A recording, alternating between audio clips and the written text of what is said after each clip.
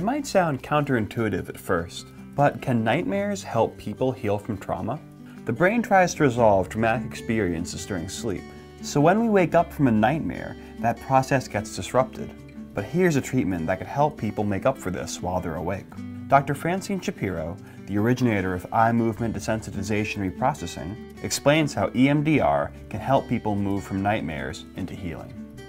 You note that disrupted REM sleep is often a marker of PTSD. Why do you think that, and how can EMDR help? It's a perfect example, actually, of what's occurring. The earlier memory, let's say in PTSD, the trauma, being held unprocessed with the emotions, physical sensation, belief. The brain continues to try to process it, and that's what dreaming is about. REM researchers, dream researchers say during REM state, what the brain is attempting to do is process survival information to resolution. That's why all of us have had the experience of feeling disturbed at something, going to sleep, and getting up the next morning and feeling better about it, with a better understanding of what to do. The brain has done what it's supposed to do. It's processed the information and guiding us appropriately in the future. But when a trauma has occurred, it's disrupted that process. And though the brain is trying to do it during dream, the person continues to wake up in the middle of a nightmare, etc., because it's too disturbing to occur. So within EMDR, one of the things we'd be looking at is what are the nightmare images that a person reports. So for instance, individual saying they continually wake up in the middle of a nightmare of being chased by a monster through a cave.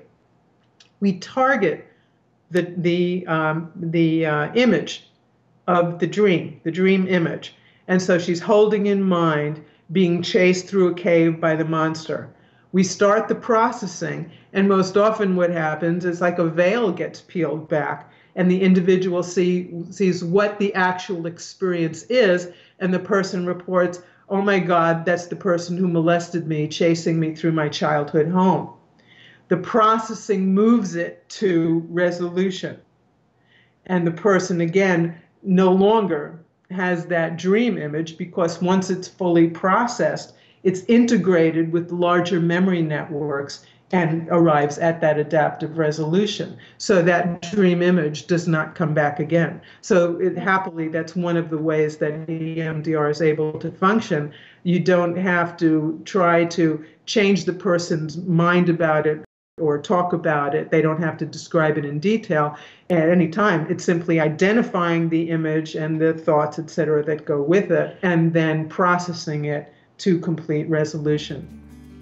EMDR is not only unique, but can also be effective when it comes to helping people deal with feelings of shame, anxiety, and fear.